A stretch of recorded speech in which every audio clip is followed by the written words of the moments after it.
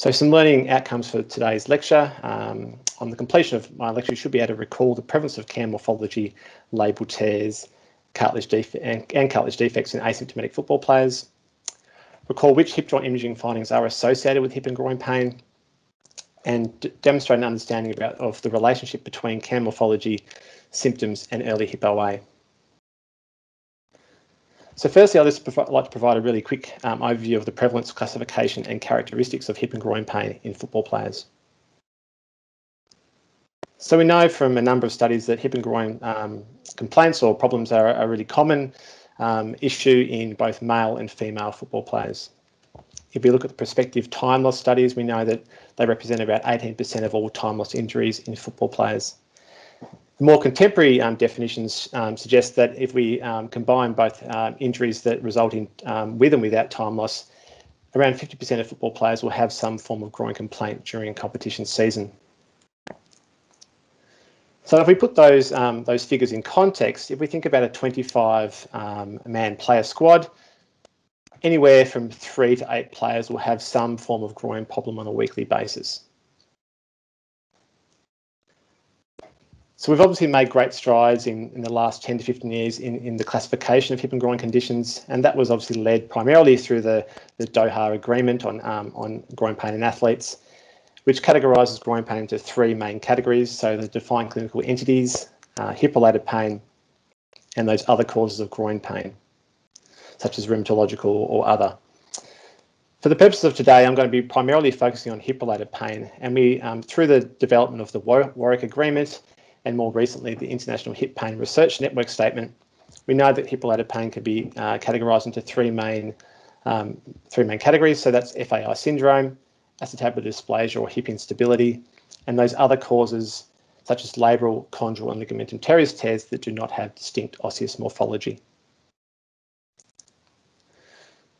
So if we look to the characteristics of hip-related pain in football players, we can generally understand how prevalent these conditions are through prospective cohorts and also cross-sectional studies looking at large groups of athletes with long-standing hip and groin pain.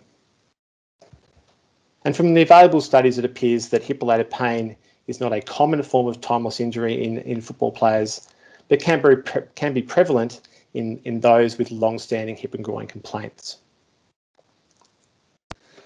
So the next section of my presentation, I want to really outline this rise in interest and also surgical procedures for hip-related conditions.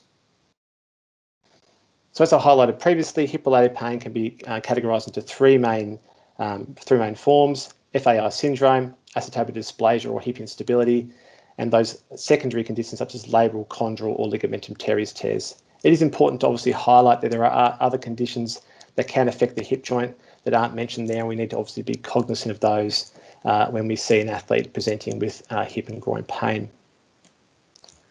For the purposes of today's presentation, I'm going to be primarily focusing on FAI syndrome and labral and chondral conditions. So it was the seminal paper in 2003 by Reinhold Ganz, a prominent Swiss surgeon, that really developed this term femoroacetabular impingement. But it was years before, there were a number of studies that looked at this idea of incongruent hip morphology as a risk factor for early hip OA. But it wasn't until Ganz in 2003 that we had this term that we often use in clinical and research settings nowadays.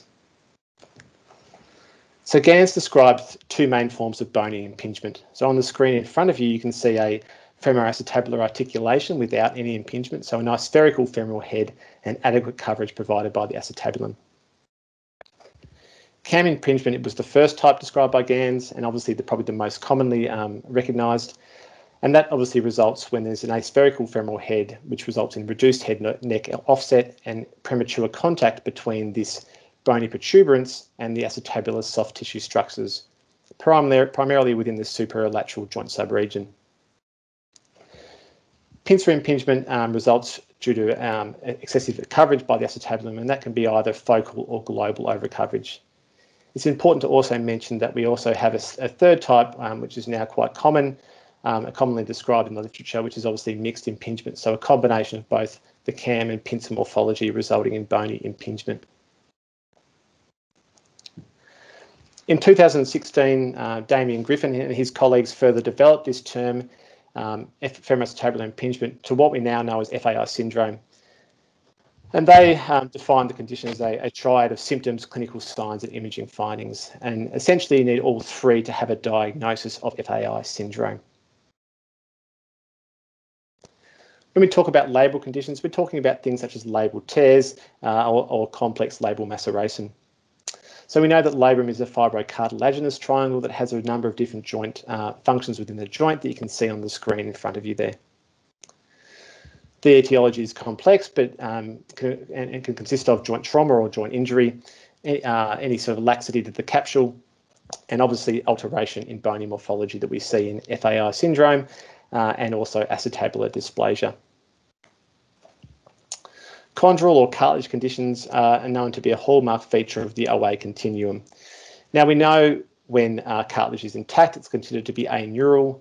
As cartilage breaks down, it has a role in nociception through secondary processes such as release of inflammatory mediators, but also exposure of the subchondral bone, which we know is highly innervated.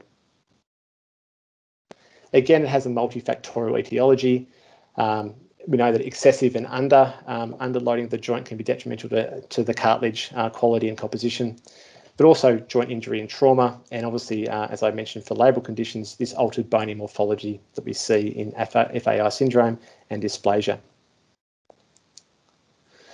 So since the publication by GANS in 2003, we've seen over 3,000 scientific articles published on FAI syndrome.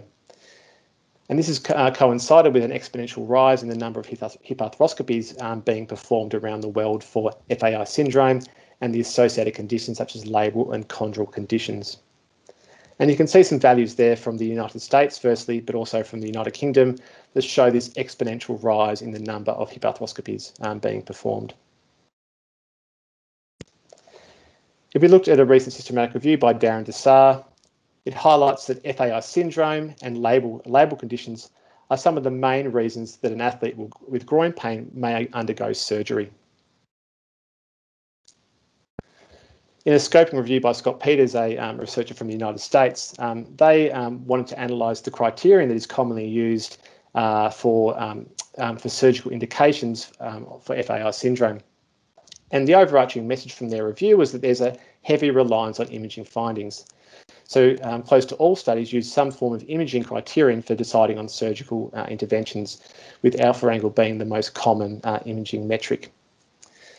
What was a really interesting finding was that only 15% of the studies actually used some form of imaging and a diagnostic injection to confirm the relevance of those imaging findings when deciding on a surgical procedure.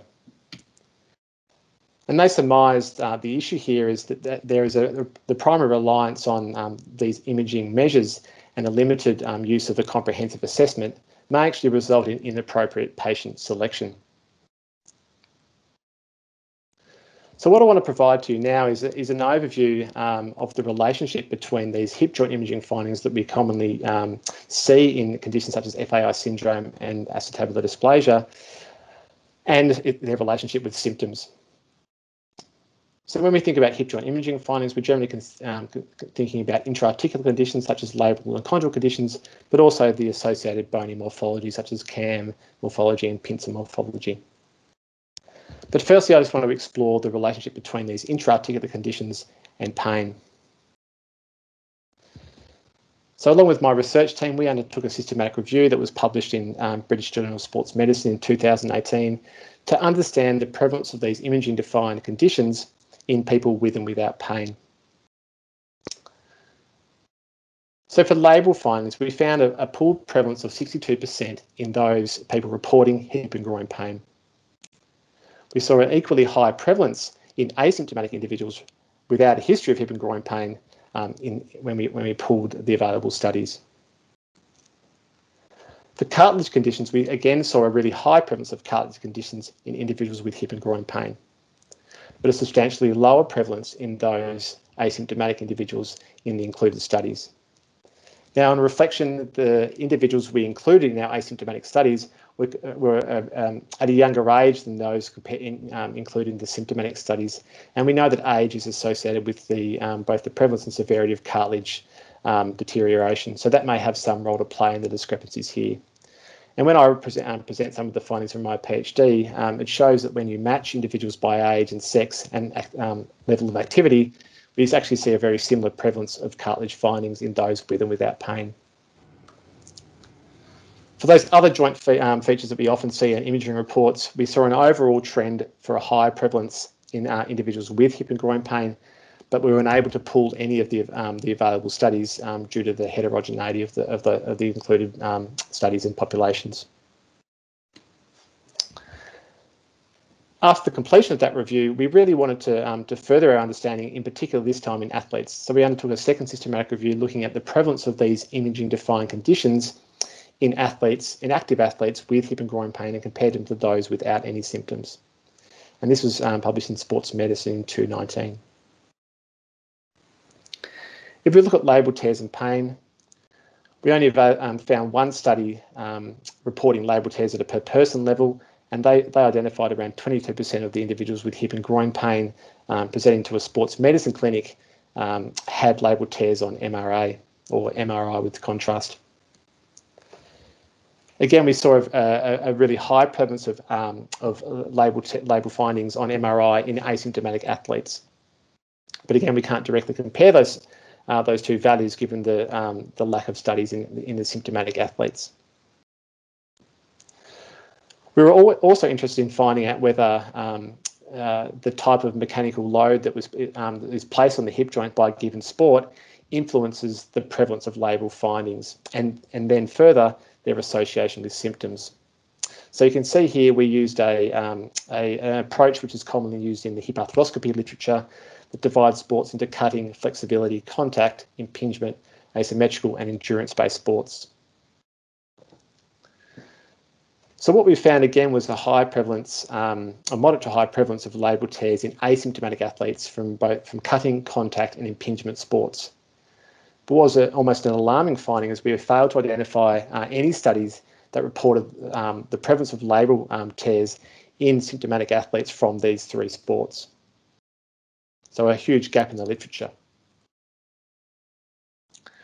For chondral findings or cartilage defects, we found a range of prevalences. And again, as I mentioned before in my earlier slides, when we look at individuals of the same age and participating in the same level of activity, it appears that these cartilage findings may actually be equally prevalent in those people with and without symptoms.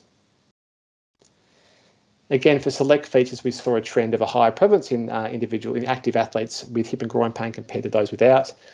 But again, we were unable to pull these studies, and essentially we need to know more about these secondary features.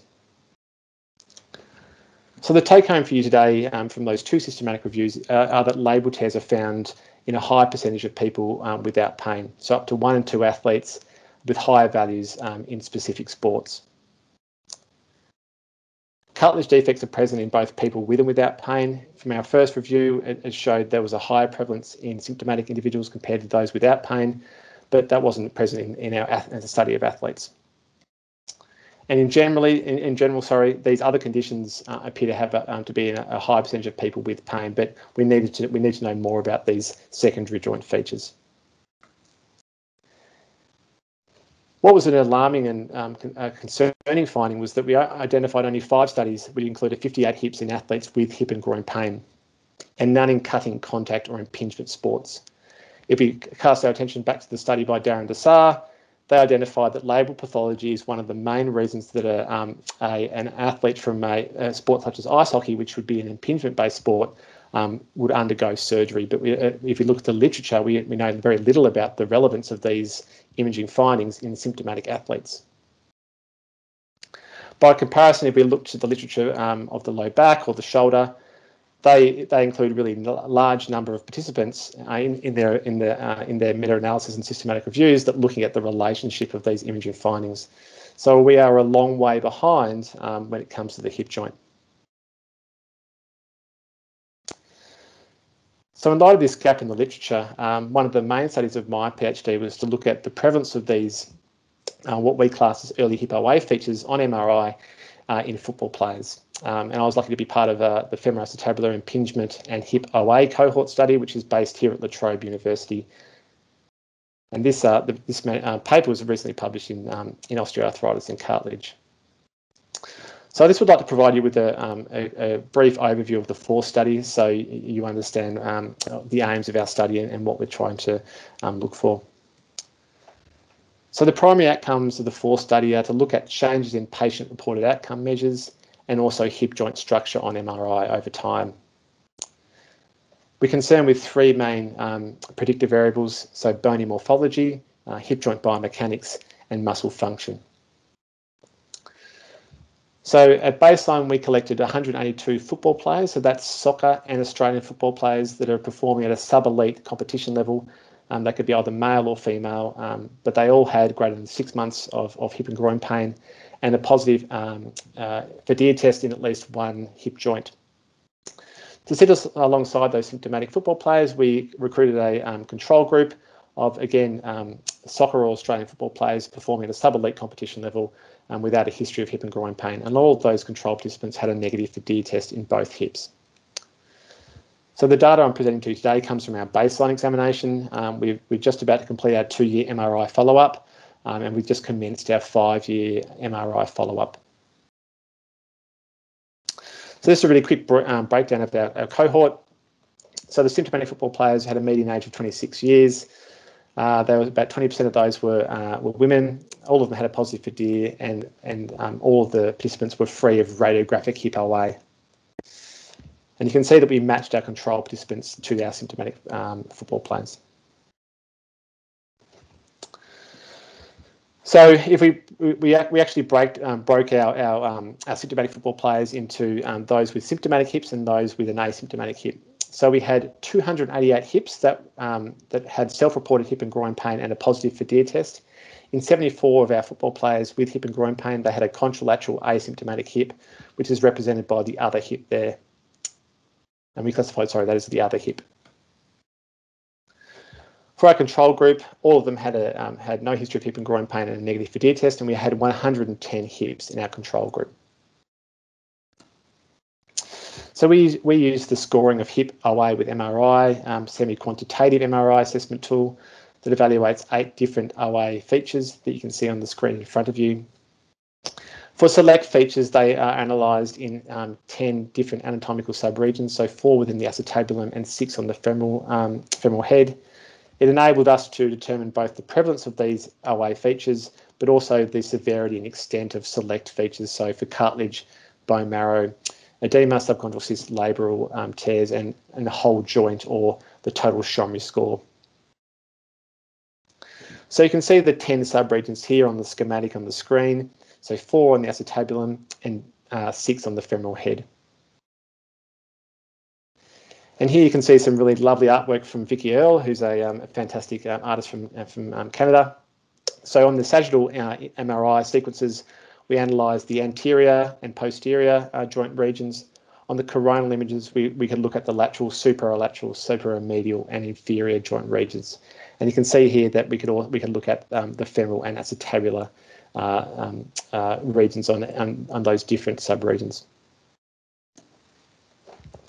So what I'd like to present to you now is the prevalence of these 8 intra-articular features. I just would like to make reference that I haven't included the prevalence of intra-articular loose bodies because we found that in very few of our football players across the 3 groups. So you can see on the screen we have our symptomatic hips, our other hips, or the asymptomatic, the contralateral hip in our football players with unilateral pain, and the control football players without any history of hip and groin pain, and the 8 different OA features across the bottom of your screen there. So we found that around 1 in 2 football players, regardless of symptoms, had some form of cartilage defect on MRI. So that's either a partial or a full thickness defect. When we looked at the prevalence of full thickness defects, we saw a considerably higher prevalence in our symptomatic football players and other hips compared to the control hip. For the subchondral features, we generally saw a low prevalence, and that makes sense given that all of our football players were without any radiographic hip OA. And we know that these features are particularly more prevalent as the radiographic disease becomes more severe. We saw a really high prevalence of labral tears across the three groups, and this sort of fits with the messages from our two systematic reviews that shows that labral tears are very, very common in asymptomatic athletes. We found a low prevalence of ligamentum teres tears and a moderate to high prevalence of paralabral cysts across the three groups. Interesting finding was actually a significantly higher prevalence of effusion synovitis in our control football players. Now, I just want to highlight a couple of things about the way that this was assessed on the Schomri. So we used a present or absent definition, so we weren't able to determine whether the severity or extent of this imaging feature is at all associated with symptoms. And we know without using a non-contrast MRI, which is what we use for all of our participants, that we're unable to delineate between effusion and synovitis. So we provide a composite, effectively a composite measure. So there's obviously limitations with that approach. It's also important to highlight that this is cross-sectional data. We need our longitudinal follow-up to understand whether control football players with these features are more susceptible to developing symptoms over time. And conversely, in our symptomatic football players, we need to understand whether these features are associated with both symptomatic and functional decline. So there's a lot more work that needs to be done there. If we look at the feature scores, which provides us with a measure of severity or extent of intra-articular conditions, firstly, the Schomri score, which is a measure of whole joint disease. So it combines all of the 8 features and their respective subregions. We found a significantly higher Schomri score in our football players with hip and groin pain. We failed to observe any difference for cartilage score, but when we subgrouped based on sex, we found a relationship between cartilage score and symptoms in our male football players. We found a significantly higher labral score in our symptomatic football players. We then compared these feature scores to patient-reported outcome measures that are commonly used in studies of football players, and we found no relationship between the severity of these OA features and hip and groin patient outcome measures. So the take-home of this study is that in football players, there is a high prevalence of these early hip OA features in those with and without pain, but we obviously need longitudinal studies to understand the implications of these OA features. There is some association between the severity of these features and the presence of hip and groin pain, but we were unable to find any relationship with hip and groin specific patient outcome measures. Essentially, most of these hip joint imaging findings do not appear to enable us to discriminate football players with hip and groin pain from those without pain, at least at a group level. So what about the relationship between bony hip morphology and pain?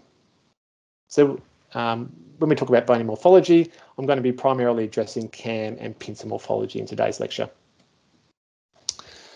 So there have been a number of systematic reviews that you can see on the screen in front of you that have reported the prevalence of these two forms of bony morphology in a range of individuals, from athletes to those people with and without symptoms. So in studies of NFL players, golfers, Brazilian martial artists and youth football players, there is an association between cam morphology and pain. In a recent study in ballet dancers, they failed to find any relationship. From the available studies, there appears to be no relationship between the presence of pincer morphology and hip and groin pain. But I just want to highlight that, and this is a quote that comes from a review that I was very lucky to be part of with a close colleague and friend, Pim van Clay, that many of the studies that report this association are generally at high risk of bias. And so we should be really careful when interpreting this relationship between bony morphology and symptoms, in particular in athletes. So one of the other key studies from my PhD was to explore this relationship in our football players that were included in the FORCE cohort. And this was study was recently published in JOSPT earlier this year. So when we looked at the prevalence of bony hip morphology or cam morphology in particular, we failed to find any significant difference in the prevalence of cam morphology using an alpha angle cutoff of 60 degrees and also large cam morphology. And the same could be said for pincer morphology and acetabular dysplasia. But it's important to highlight for both of these acetabular morphologies that we only use the lateral centre edge angle to define the presence of the conditions. And we know there are other imaging metrics that we can use to define the presence of both pincer morphology and acetabular dysplasia. So we just need to take that into account when interpreting those findings. If we look at the size of bony morphology, we failed to find any difference in the size of alpha angle either on the AP pelvis radiographs or the done 45-degree radiographs. And the same could be said for the lateral centre edge angle in our football players. We also explored the relationship between the size of bony morphology and patient outcome measures in our football players. And again, failed to find any relationship between the size of bony morphology and patient outcome measures. But we need to consider some limitations in our methodology. So obviously radiographic assessment provides us with a two-dimensional appreciation of bony morphology. We know that three-dimensional techniques such as MRI and CT can provide a more comprehensive assessment of, in particular, cam morphology. And you can see on the screen in front of you a radial slice clock face image, which shows that that you can assess cam morphology at a number of different imaging planes that we cannot do with radiographic techniques. Another major limitation with our study and most of the available studies is that we consider bony morphology in isolation. So we look at the relationship between cam morphology and patient outcome measures, and pincer morphology and patient outcome measures. Essentially, we know that there's this dynamic interaction between the femur and acetabulum that occurs in conditions such as FAI syndrome and acetabular dysplasia. So are we actually capturing this interaction when we use approaches such as those? So the take home is that both cam and pincer morphology are common in athletes with and without hip and groin pain. But we obviously need longitudinal studies to understand if these different bony morphological variations are associated with the symptom genesis in our control football players, but also deterioration of joint structure and symptoms in our symptomatic football players. It's unlikely to be the sole factor related to development and or severity of symptoms, but we need to remember that it is a risk factor for hip OA. And that brings me really nicely to the next section of my presentation, which is going to explore this relationship between cam morphology, early OA, and symptoms. So we know from some studies of young adolescent athletes that cam morphology, that those with cam morphology are at greater risk of structural progression. And there's only been one available study that I'm aware of that has tracked a group of asymptomatic athletes over a 5-year study period, looked at both MRI changes at the start and MRI changes at the 5-year study period. But what's some recent cross-sectional data coming out of the Southampton cohort, which I know many of you will be familiar with. They've done some great work in the development of cam morphology. They found no association between cam morphology and the composition of cartilage in their adolescents that they included in their cohort. So their proposal was that this relationship between cam morphology and structural changes may actually not occur until after skeletal maturation. But again, we need the longitudinal aspect of that study to confirm those findings. But that raises the question, so why do some individuals with cam morphology and these early OA changes actually become symptomatic? One of the proposed theories is that it's the location or severity of structural damage in an individual with cam morphology and early OA that is the driver of symptoms. So I'm going to present to you a study which is currently under review and made up the 5th study of my PhD. So I'd appreciate if none of these findings are shared on social media.